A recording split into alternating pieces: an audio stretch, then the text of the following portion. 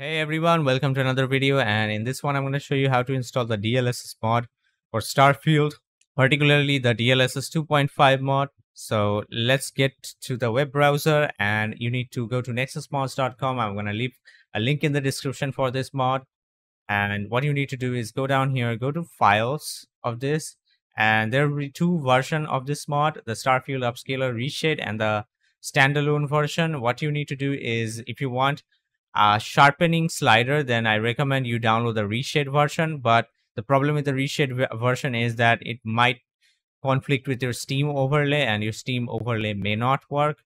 So in case you want your Steam overlay, then go for the standalone version, which does not come with a sharpening slider. So I'm going to show you with this reshade version.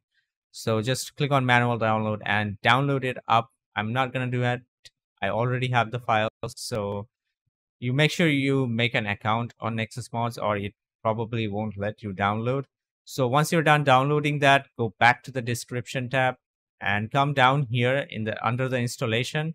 It says in the step 2, install the Upscaler base plugin. You right click that, open a new tab, and it should take you to this page, the Upscaler base plugin page. Go to the files tab and download this Upscaler, the latest main file, Upscaler base plugin. Your version might be different depending on when you are seeing this video. So manual download that. I'm not doing that. I already have it. Now go back to the description of this Upscaler base plugin and come down here. You will see DLSS, a DLAA, a link to techpowerup.com.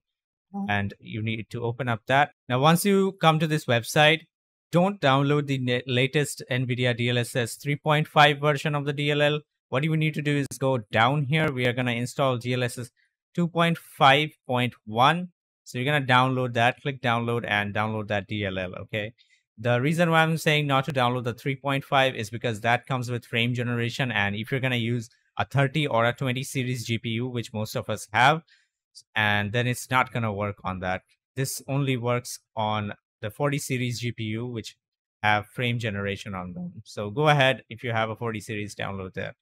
Now, once you're done downloading all those files, go to your Steam library, right click on the game, go to manage, go to browse local files, and it should take you to where the game is installed. And you also need to open up the location where you have downloaded all the mods just now. And then you should see the Starfield Upscaler Reshade, whichever you downloaded, the standalone or the reshade variant. Open that up, and you should see all these files and folders. What you're going to need is just copy them up and paste them up here in your Starfield installation directory. And once that's done, then you need to open up this mods folder, go to the Upscaler base plugin folder, and then over here you open up the Upscaler base plugin, which you downloaded from the website, and you will find this pdperf plugin.dll. Just copy that over to this folder, and with that done, then the next thing we need to do is the DLL, which we downloaded for the DLSS 2.5. We need to copy that over as well to the user base plugin folder. And once that's done, and we are all done, we are all set to use DLSS in our game. And keep in mind, I installed the reshade version. You can also use the standalone version as well. You just need to copy all of those in this directory. Now I'm going to show you how to use DLSS 3.5 in case you're using an NVIDIA 40 series GPU on your system. So in that case, you need to go to the Upscaler base plugin page on the Nexus Mods page. Go back down to the Tech Power Up link, which has DLSS DLA DLL. Open that up, and then download the DLSS 3.5 DLL. Once you're done downloading, you should see a zip file which has this ngx DLSS.dll. They are both the same name. Keep in mind, both the DLSS 2.5.1 and 3.5 has the same DLL name.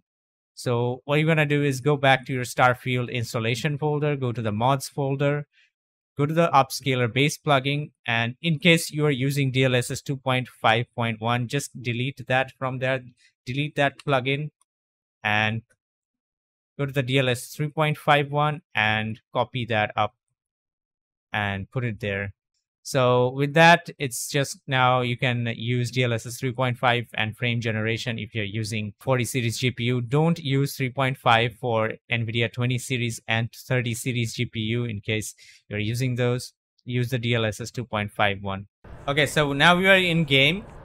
What you're gonna have to do is press the escape key, go to your game settings, go to display, and make sure you have FSR2 selected in the upscaling, and also select whatever percentage of render scaling you want. The reason why you see FSR2 over here is it's indirectly changing FSR2. It's replacing it with DLSS, so make sure you have that selected. And then for around DLSS quality settings, we don't get any quality balanced preset like that. All you need to do is just take this slider down or up, whatever you want. So we're gonna set it to 75%. We are currently running at 1080p. So, oh, look at that. What's going on with him?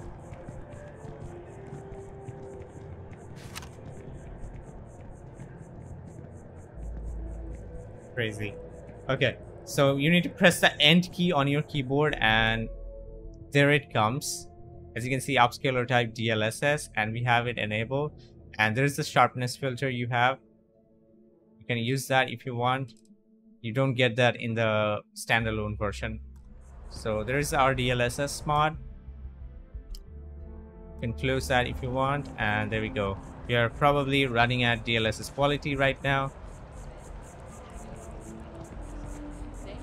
And DLSS is honestly much more smoother and better looking in terms of image quality than FSR2. I'm gonna throw in a side-by-side comparison.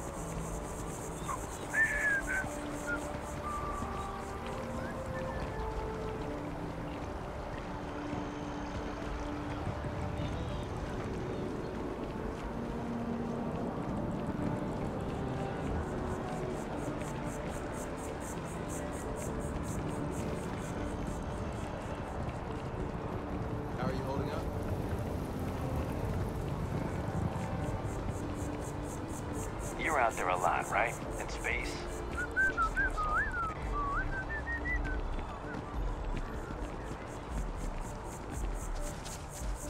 So I hope that helped you guys. So if you guys really like that, make sure you drop a like in the video, and if it helped, make sure you subscribe to the channel, and I'll see you guys on the next one. Until then, enjoy Starfield.